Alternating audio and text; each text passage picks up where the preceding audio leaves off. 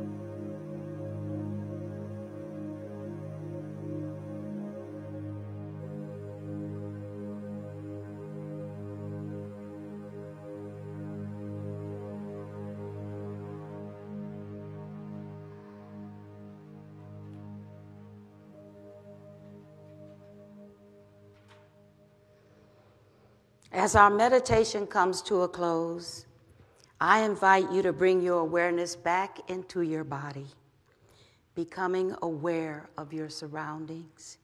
I invite you to take a nice, deep breath, and as you release it, open your eyes.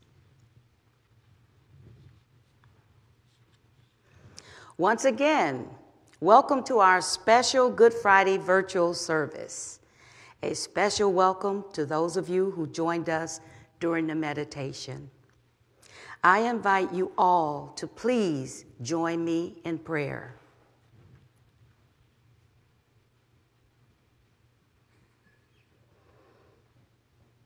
As we turn our attention inward, we join together within this one life of God in which we all live, and that lives within and around each and every one of us. I know that we are all expressions of this one life, filled and surrounded by God's nature. And knowing that God is present in all beings and in all situations, I know that God is present and unfolding through every part of this Good Friday service. Through our coming together via virtual technology, through all those who are of service, through our music, our thoughts, the words shared, and the moments in silence. I know that everything unfolds in divine grace and order. I know that we are all awakened to our divine nature that is greater than any of our human circumstances, even those that we feel are our own personal crucifixions. I know that we are all blessed to be together, and that great healing and revealing occurs throughout this service. And so, I give thanks for all the blessings we experience this evening, and in deep gratitude, I release this word, knowing that it is already fulfilled in the mind of God. And so it is, and together we say, Amen. Now please join me in saying the Lord's Prayer. Our Father, who art in heaven, hallowed be thy name. Thy kingdom come, thy will be done, on earth as it is in heaven. Give us this day our daily bread, and forgive us our trespasses, as we forgive those who trespass against us. And lead us not into temptation, but deliver us from evil. For thine is the kingdom, and the power, and the glory, forever. Amen.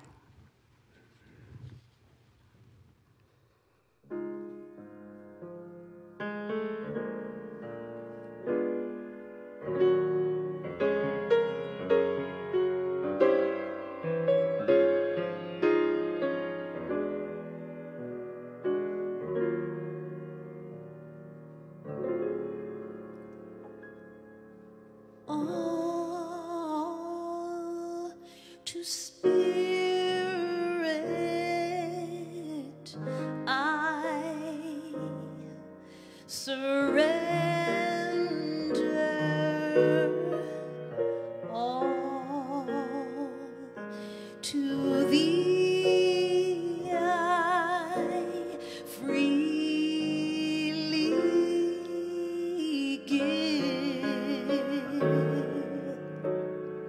I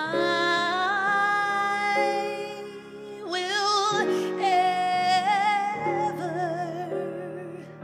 love and trust it in the Spirit daily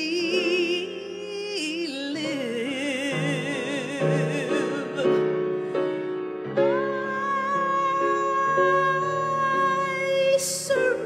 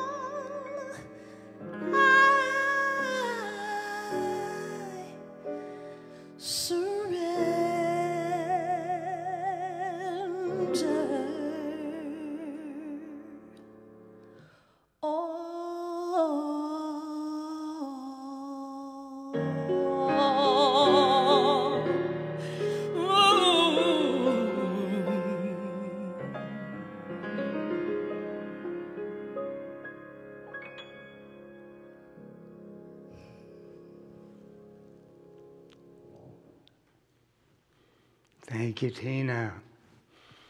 Good evening.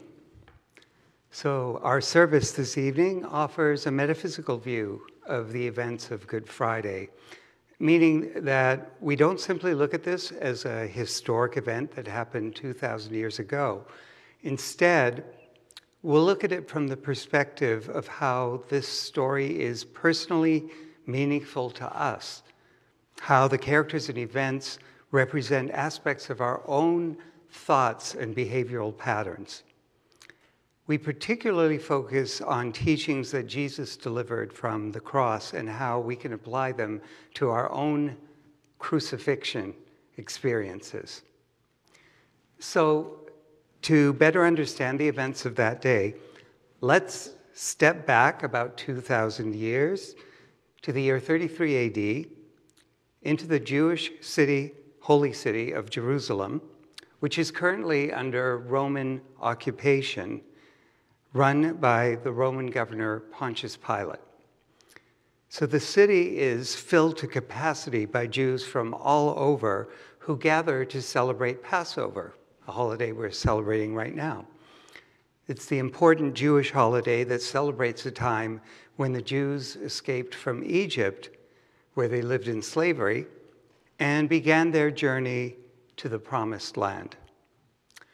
The Jews gathered here are most likely aware of the irony that while they're here to celebrate this holiday whose theme is freedom, their holy city is under foreign occupation. They'd probably love to reclaim it for themselves. So Pontius Pilate, the Roman governor, has a lot at stake here. His career depends on his ability to maintain law and order in this city. If things get out of hand, which they very well could, he probably doesn't have enough troops to do the job. Now, present among these thousands of people are an itinerant rabbi by the name of Jesus and his handful of disciples. Some say he's the long-awaited Messiah who's come to free his people from the Roman occupation. And while his followers believe this, there are many prominent members amongst his fellow Jews, high priests, scribes, and Pharisees, who rebuke this idea and actually feel threatened by his presence. Why? Well, for one, they've heard that Jesus' followers call him the Son of God and are worshiping him. The key tenet of their religion has been no other gods before me. Time and again, their prophets have said all the hardships, all the captivities that their people have faced have been the result of worshiping false gods or failing to follow the rules of the Torah. This rabbi is known to have openly broken the Jewish law of refraining from work on the Sabbath by healing a man on this holy day. He's publicly denounced Pharisees, those who strictly observe Jewish law, as hypocrites. He told a story of a Good Samaritan. Samaritans were known to practice a form of Judaism that was not accepted and was looked down upon by Jewish society. And in the Holy Temple of Jerusalem, he created a major stir by showing outrage for traditions such as selling goods and animal sacrifice that have been practiced here for over 1,000 years. From the perspective of the high priests and others, Jesus' ministry could bring the wrath of God upon the Jewish people as a whole. Now, the Jews have been charged with the crime of Jesus' crucifixion for 2,000 years, but the fact is that only Pontius Pilate, the Roman governor, could order his execution. Why would he? Well, the Romans see Jesus as a potential leader of an insurrection against the Roman rule in Jerusalem. And remember, they are far outnumbered at this point. They know that they could put themselves in good standing by collaborating with those influential Jews who want to get rid of Jesus. So the bottom line is, it was fear of radical change and the suffering that it might bring about that led to Jesus' crucifixion. In recognizing this, we can ask, how do we react in such situations? Don't we fall into patterns of crucifying others with our thoughts, words, or deeds when their ways seem threatening to us? Has anyone noticed some of the posts on Facebook and Twitter these days? Has anyone noticed how social media has become an avenue to verbally crucify those whose ideologies clash with ours? Do we not crucify ourselves for our failures and our transgressions, forgetting that we can call forth God's nature in us all to learn from and grow and make good of errors in our transgressions? Is our world really free of crucifixion mentality? And so Jesus was crucified at Golgotha, the place of the skull, where the Romans carried out these executions. So in his last hours on earth, while Jesus was dying on the cross, he made 7 statements that can serve as lessons for all of us to learn from and to use for overcoming crucifixion experiences. Many of those who wanted to see Jesus executed gathered to mock him at the foot of the cross and challenge him to prove that he was the Son of God by saving himself. And when he didn't, they taunted him with phrases such as, "He saved others, but he cannot save himself." And to this, Jesus said, "Father, forgive them, for they know not what they do." One of the malefactors who was being crucified alongside him recognized Jesus' goodness and innocence, and he said to Jesus, "Remember me, O Lord, when you come into your kingdom." Jesus said to him, "Truly I say to you, today you will be with me in paradise." And as Jesus looked down from the cross, he noticed his mother Mary and his disciple John, whom he deeply loved. And he said to his mother, "Woman, behold your son." Then he said to John, "Behold your mother." And from that very hour, the disciple took Jesus' mother with him. And then at around 3 p.m., when darkness had spread over the land, Jesus cried out. According to the Lamsa translation of the Bible, he said, my God, for this I was spared," or "This is my destiny." And then, that the scripture might be fulfilled, he said, "I thirst." And they gave him to drink vinegar mixed with gall, which would have sedated him. And he tasted it, but he would not drink. Jesus said, "It is fulfilled." Then he cried with a loud voice, saying, "O my Father, into thy hands I commit my spirit." He said this, and it was finished. And so the stage is now set for Jesus' resurrection, Easter, 3 days later, his triumph over death. So metaphysically speaking, crucifixion represents the crossing out of false beliefs of being separate from God. It's the death of the ego that identifies or clings to things in the world. We know that Jesus' crucifixion leads to his resurrection, reminding us that no matter how painful our own crucifixion experiences may seem, our spiritual essence remains unscathed. He shows us that while it may be difficult to surrender our ego-based needs, doing so allows our spiritual essence to be more fully expressed. Also, in forgiving those who transgress against him, Jesus demonstrates that he recognizes their spiritual potential that's greater than their actions. He reminds us that God's nature in us all is greater than our transgressions, and we all have the opportunity to rise above them.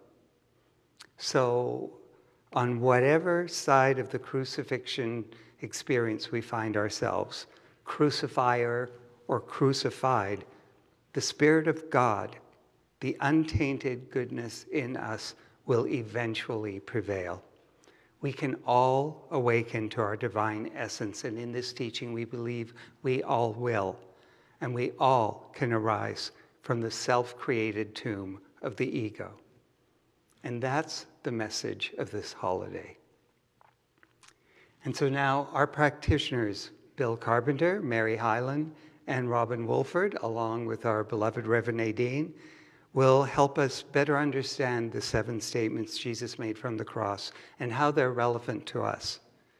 We call these statements the 7 steps to overcoming, and they're offered so that you might find your own pathway through any sort of crucifixion experience of your own.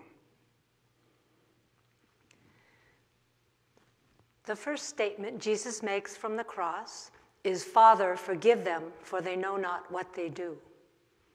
He invites us to forgive all offense, to affirm, "I fully and freely forgive all who have offended me." This powerful statement of Jesus may be the most difficult to accept and do, which points to the heavy burden we carry with resentment and unforgiveness. If we think forgiveness means condoning, accepting unacceptable behavior, then yes, very challenging.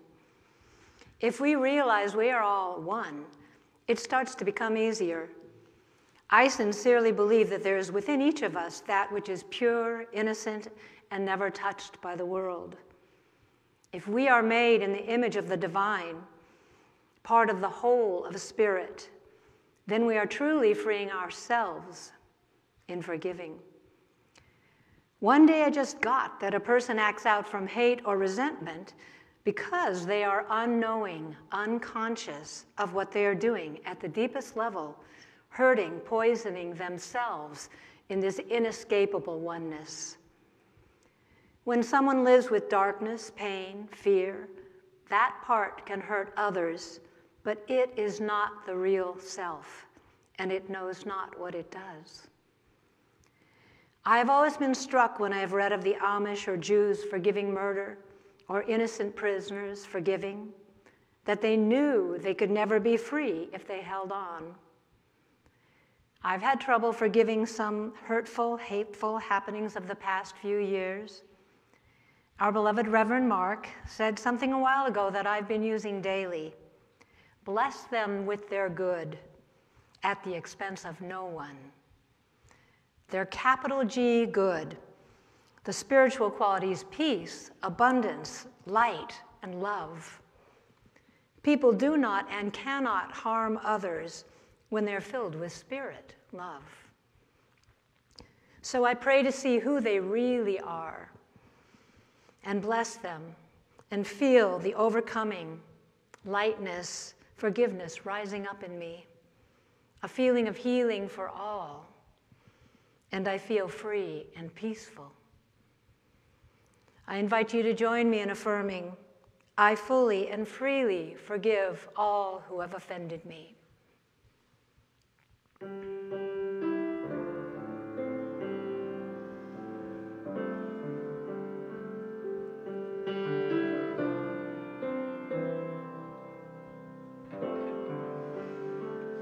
You are the face of God.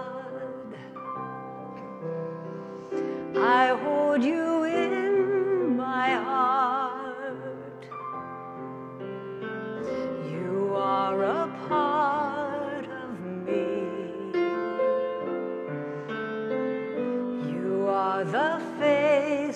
of God. You are the face of God. I hold you in my heart.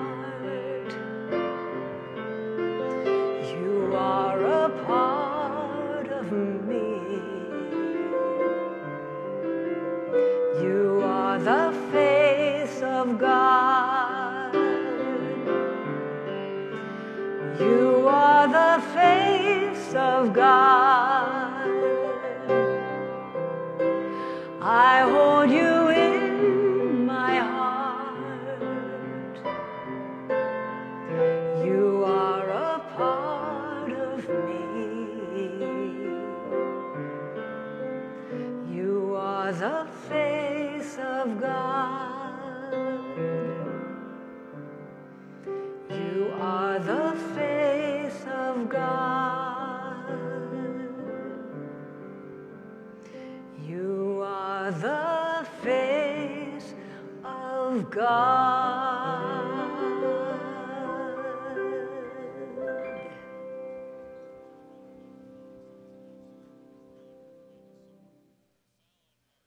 The second statement Jesus makes from the cross is, "Truly, I say to you, today you will be with me in paradise." He invites us to release the past and bring the future into the present to affirm, "I declare my good in the ever-present now." Let us focus on releasing the past and begin to live in that present moment, not rehashing about what different declarations you could have made here or there that may have changed the outcome, but knowing that in this moment you are making the correct decision now. Be compassionate with yourself. In looking back at the past, stuck in the memories, can take away from the good that is available in this present moment. If we release those memories of which we have no control to change the outcome, and bring our focus into the good that is here and now, becoming one with God, that Holy Spirit within allows that awareness to move our thoughts and actions into the now. To be with God in paradise is a statement about us seeking the kingdom of God within our own spiritual awareness, that oneness that is God, the here and now. How does this oneness show up for you? Think about that. As we bring our awareness, our desire for good, our thoughts will take us there. From Ernest Holmes, our founder, whatever good we may desire must be accepted as the present reality of our experience. In allowing the past to be behind us, the good, the very good of the kingdom of God, that paradise that we seek, is right here. As we breathe in and breathe out, we have the choice to continue to remain in the past or move forward in the present moment, seeking all the good that is available to us here, now, and forever, knowing that all is good. So please affirm, "I declare my good in the ever-present now."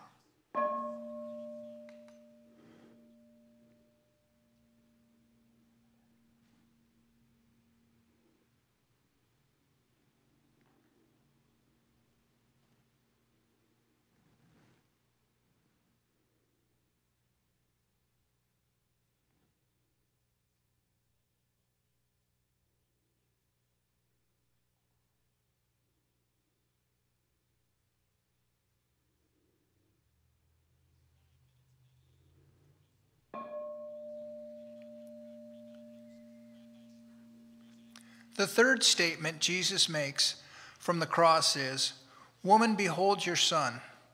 Son, behold your mother." He invites us to discharge all obligations with love, to affirm, "I discharge my worldly obligations with love." Mary is Jesus' mother, and some scholars feel John was his closest disciple, and they are watching their beloved one being crucified. We all have times in our lives when we had to let go of something or someone that we loved, felt committed to, and did not want to release.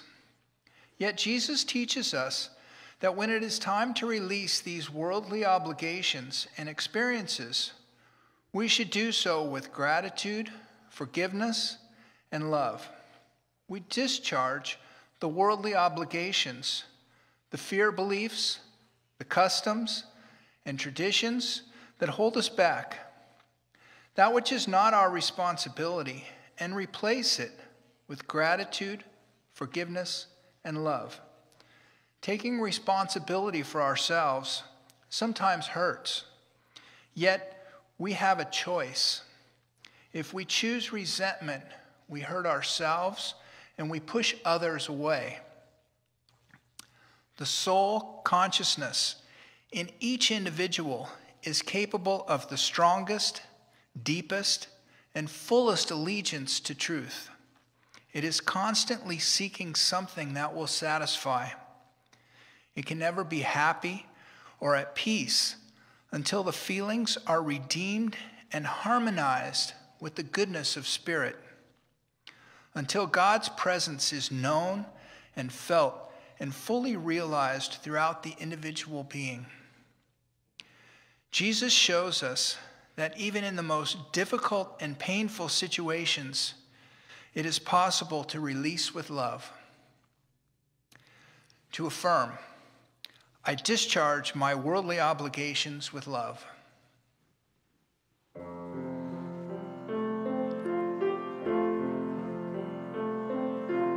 God is the love that I am. God is the love that I am. God is the love that I am.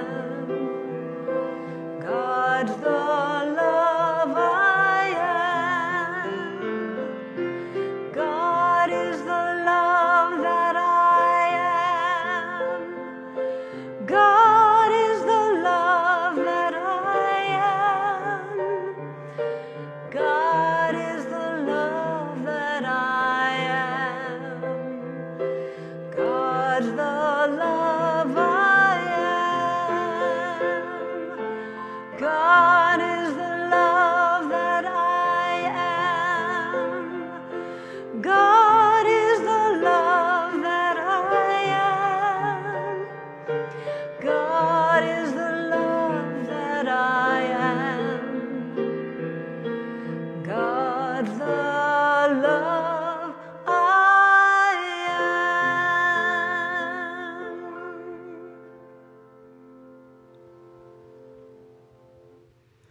The fourth statement that Jesus makes is, my God, this is my destiny. He invites us to accept our right to be healed, to accept and transcend this current challenge, and to affirm, I accept it as my destiny to overcome. Here, Jesus reminds us that we all have our unique destinies to fulfill. We may face seeming obstacles, losses, health, financial, or relationship challenges. However, when we remember who we truly are, expressions of God, we come to realize that only good can come to us. The human part of us may argue with this. It is difficult to see and realize. We just want the challenge to go away. Yet, there is always an opportunity in whatever we are facing, no matter how challenging it is. When I was 25 years old, I was diagnosed with an infertility disease. The doctor said that my chances were slim to none that I would ever become pregnant. I went to work on myself with spiritual mind treatment. I changed my fear to acceptance. I made peace with my destiny, and 6 years later, I had my son. The primary cause of unhappiness is never the situation, but our thoughts about it. If we wish to demonstrate, to manifest, to experience our heart's desires, we have to enter into the kingdom of God within us. It is the God essence of us. It is fearless because it is who we truly are, divine spiritual beings and one with God. When we know that it's all God and it's all good, then there's an opportunity. Whatever challenges we are facing, we can find the good. And we can grow and expand our state of consciousness. Listen to your heart. Your heart knows why you are here. Let it be your guide as you align with your destiny, just as Jesus did. He accepted his destiny to overcome the suffering that he would have experienced had he resented or felt overwhelmed by his circumstances. We too can accept our challenges, whether they are illness, financial, relationship losses. We must let go of fear, knowing that all things work together for good. So once again, we affirm, I accept it as my destiny to overcome.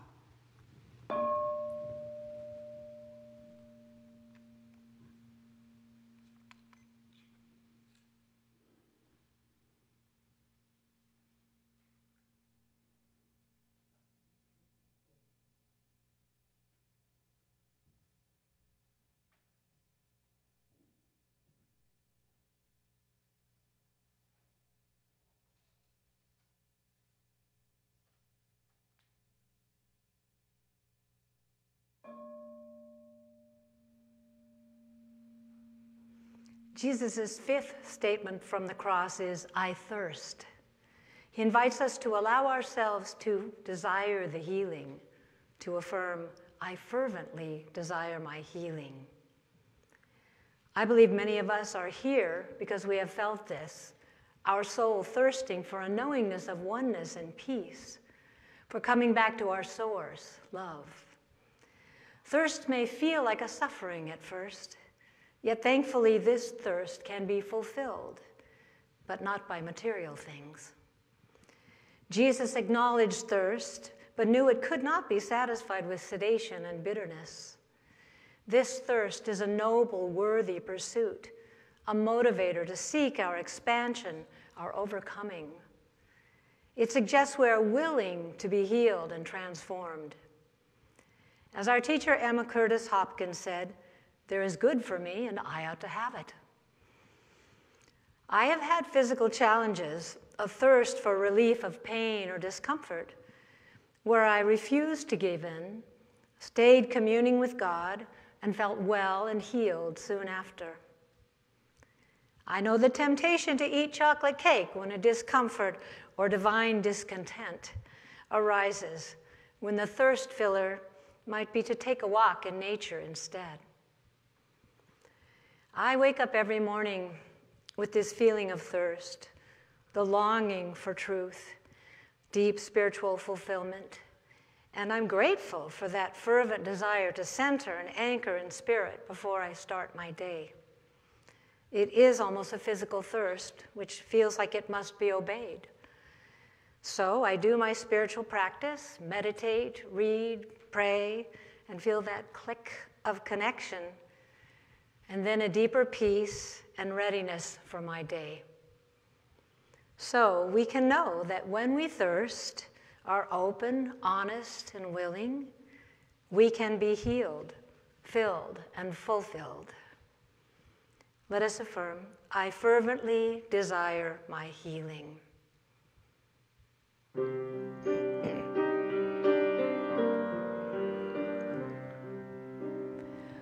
I am part of the great mind of God, and God is all that I am. God is love, God is peace,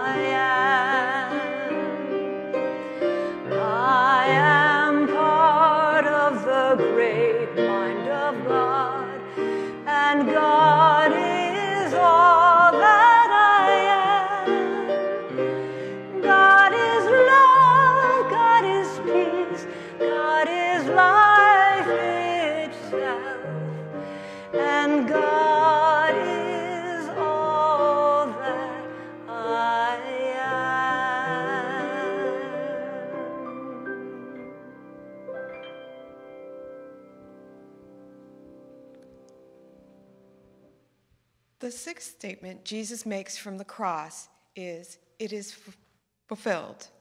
He invites us to declare fulfillment, to affirm, "I behold my good as fulfilled." In thinking about fulfillment, there is a sense of trying to grasp hold of a moving target. If my good is what I am striving for, focusing on my awareness of all of God's grace, that spiritual goodness is that in everyone and everything that is in my life.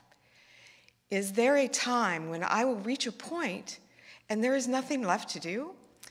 This seems to be the point where Jesus is at in his human experience. In this human experience, we have strived to grow spiritually, focused on our good, and then comes another growing experience to work through. Each experience that is presented in our lives gives us a new insight, a different way of looking at how to work through this. Some experiences are really decisions we make right then and there, like such, do I sleep in for 10 minutes and maybe miss that much of my spiritual practice? Is it worth it? While there are these experiences that seem to linger on, we let them take up space in our minds, distracting us from our good here in the present moment. Meditation and journaling are spiritual tools that can help us move into our awareness of what is mine to learn. How do I move forward? There is a story I read about a kayaker applying the rules of kayaking to the challenges of life. Don't look at the dangers, the rocks.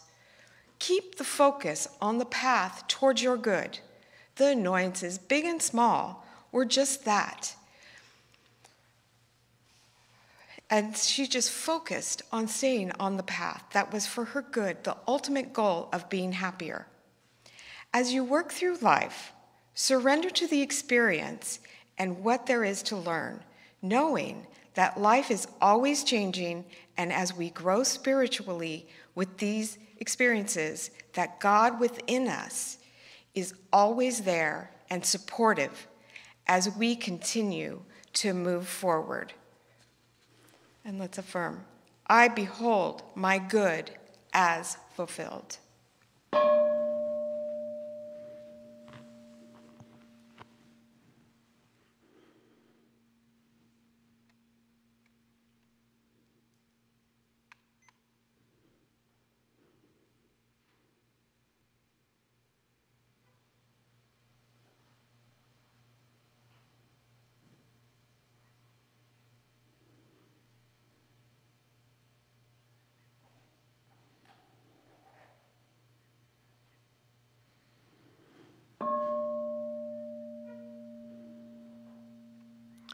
The final statement Jesus utters from the cross is, "O my Father, into thy hands I commit my spirit." He said this, and it was finished. He invites us to let go and let God, to affirm, I let go and let God work through me. Metaphysically, the crucifixion is giving up of the personality. Jesus' crucifixion is a complete surrender of self. Wayne Dyer used to say, the whole enchilada. We can all feel crucified at times in our personal life and in what we witness in the world. Many spiritual traditions talk about surrender. In surrender, we give up our personality, the self-seeking, selfishness, and the judgmental thinking and actions. And we ask Spirit to take over the situation. When we get out of the way and move to allowing, we open to the infinite Spirit. We are admitting that our ego self cannot always see the whole picture, cannot always see the greater good that's to be realized. When we stop completely and accept our situation, and then give it to God, saying, O my Father, into thy hands I commit my spirit, We surrender to the presence that knows all solutions to worldly problems, that life force where all things are possible. And we allow it to move through the situation and to move us through the situation. In complete acceptance, we open to the greater good that Spirit holds for us all. We affirm, I let go, and I let God work through me.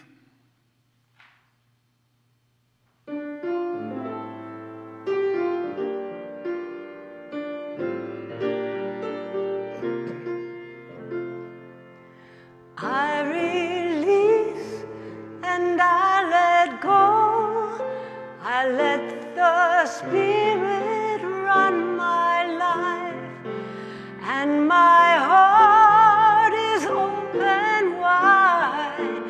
Yes, I'm only here for God.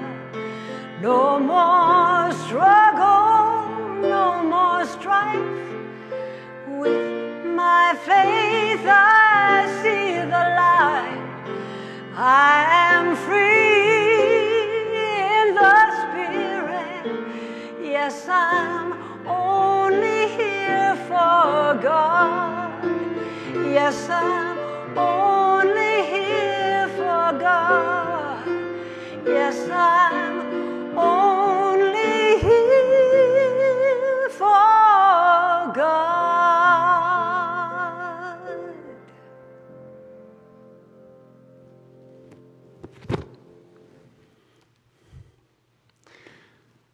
So before we bring our service to a close with Tina gifting us with another beautiful solo and our benediction, let's take this time right now for our affirmative giving. We hope this service has been meaningful to you. And we just remind you that you can give your donation in several different ways. One is if you'd like to call the church office. We'll be here for about 15 minutes after the service. You can make a donation over the phone with your credit or debit card. Second would be online. You should be seeing a link that can connect you straight to our donation page. It's NHCRS.org and then /give. And also you can text the word give to area code 818-457-3419. However you choose to support us, we always, always are so grateful and love that you're supporting us so we can be here to continue to support you. So with that, let's hold our hands to our hearts as we set our intentions for these gifts, these offerings. From the love of pure spirit within me, I bless this gift. I send it forth to heal and bless and prosper. It is evidence of my faith and belief. It does good work in the world and returns to me multiplied abundantly. Thank you. Also, before I turn this back over to Tina, I want to say thank you. Oh my gosh, thank you everyone who has been part of this service this evening and all of you out there in virtual land who are supporting us. It's been just such a beautiful, collaborative experience. I can't thank you enough. I also want to say a special word of gratitude to Practitioner Emeritus Catherine Christie, who originally created this service and authored many parts of it years ago. Thank you so much, Catherine. And of course, thanks to all of you for joining us. We hope that you'll join us again this coming Sunday at 9:45 a.m. for our virtual Easter Sunday service with our beloved Dr. Mark Vieira. Blessings to all.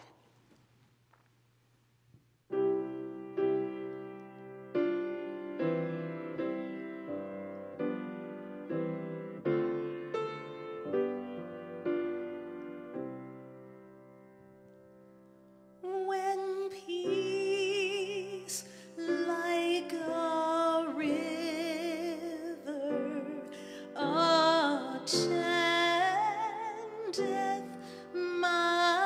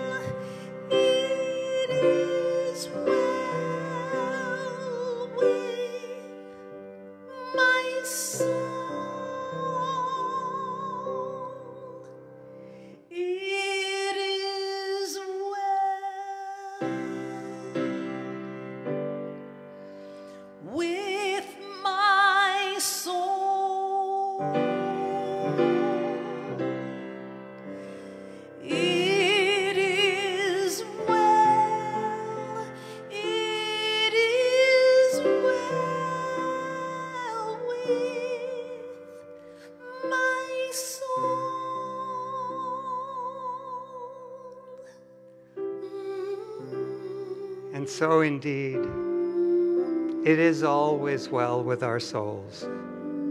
For truly, God's love, light, and goodness lie within and around us at all times. I'm so, so grateful for all the ways that this nature of the divine has flowed through our time together this evening. I know that we go forward with a deeper awareness that God's nature in us is indestructible, and that we can always depend on it to show us the way to rise above any of our own human crucifixion experiences. I'm so grateful for the many blessings we have all received throughout the service, and in deep gratitude, I release this word knowing it is already so, and so it is, and together we say, Amen. It is well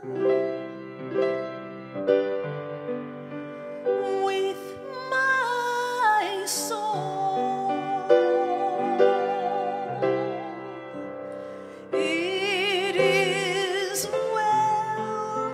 It is well with my soul.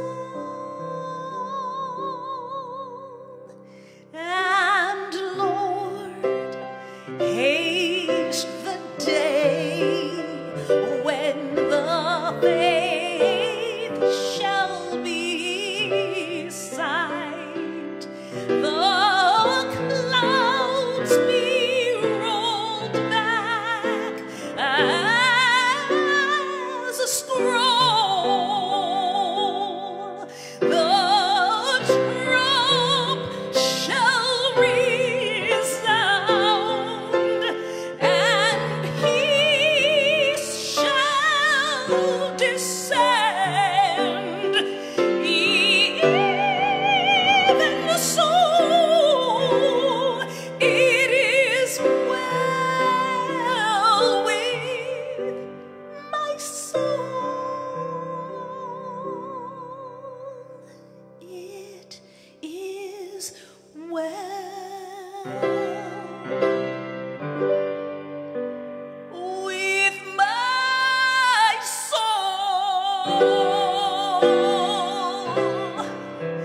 It is well. It is well with my soul.